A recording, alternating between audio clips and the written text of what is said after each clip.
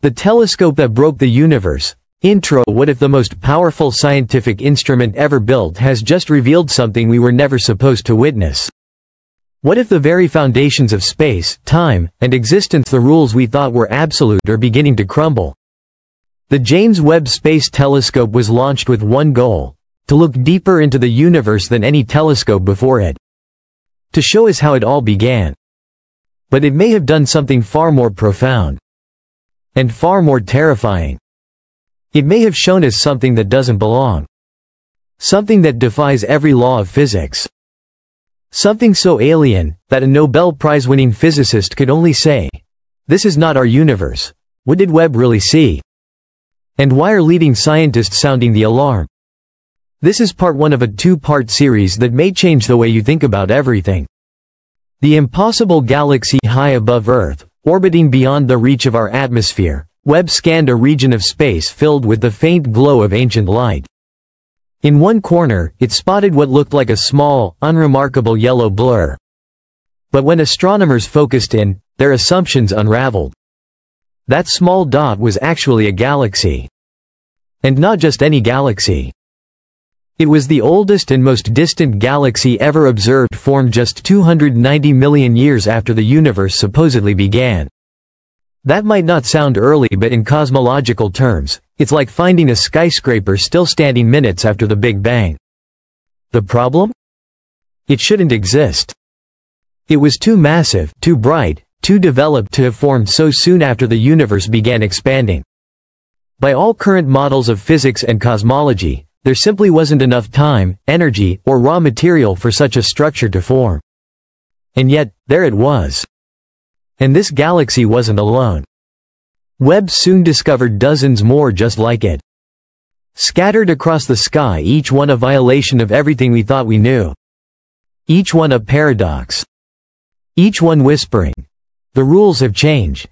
The strangeness multiplies. Curiosity turned to concern as scientists analyzed the data. Because these galaxies weren't just massive. They were utterly alien in their structure.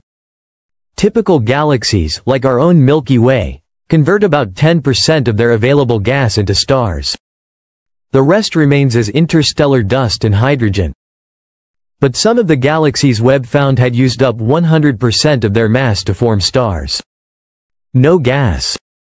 No dust. Just pure, burning starlight. That's not just improbable. It's impossible according to every model of how galaxies form. So what are they?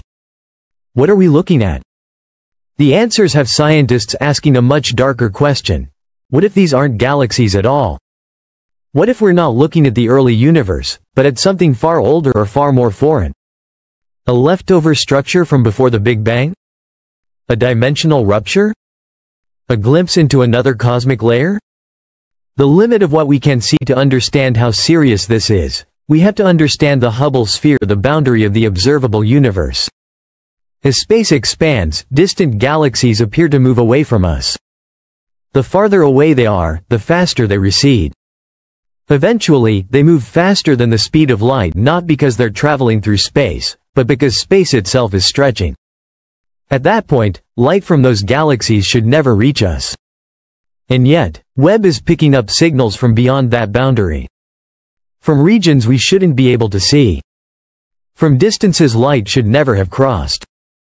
The only explanation? We are seeing past the limits of our universe. That's not poetic exaggeration. It's physics-breaking, theory-shattering, history-rewriting truth. And no one knows. The universe that shouldn't exist. The heartbeat beyond time. As if the galaxies weren't strange enough, Webb's instruments detected something else. Something no one expected. While analyzing background noise across deep space, Webb picked up a faint, repeating signal. It was rhythmic. Pulsing. Precise. It wasn't a pulsar. It wasn't gravitational waves.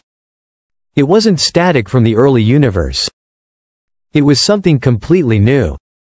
Scientists began calling it the heartbeat beyond time, and here's what's most disturbing. It follows a mathematical pattern. Not chaotic, not random structured. As if something, or someone, wanted it to be discovered. The invisible hand. Then came another mystery. Webb began observing gravitational anomalies, galaxies warping the space around them, light bending in ways that suggested massive invisible objects. But there was nothing there. Not dark matter. Not black holes. Not even energy fluctuations. Just gravity. With no source. It's like seeing ripples in water with no stone. Just the aftermath. Scientists now think Webb is detecting phantom mass fields, imprints left by something massive, outside our universe, pressing down on spacetime like a fingerprint on glass. The mirrored cosmos. Then came perhaps the strangest realization of all. What if everything we see has a mirror version we can't? Not just a reflection but a mirror universe.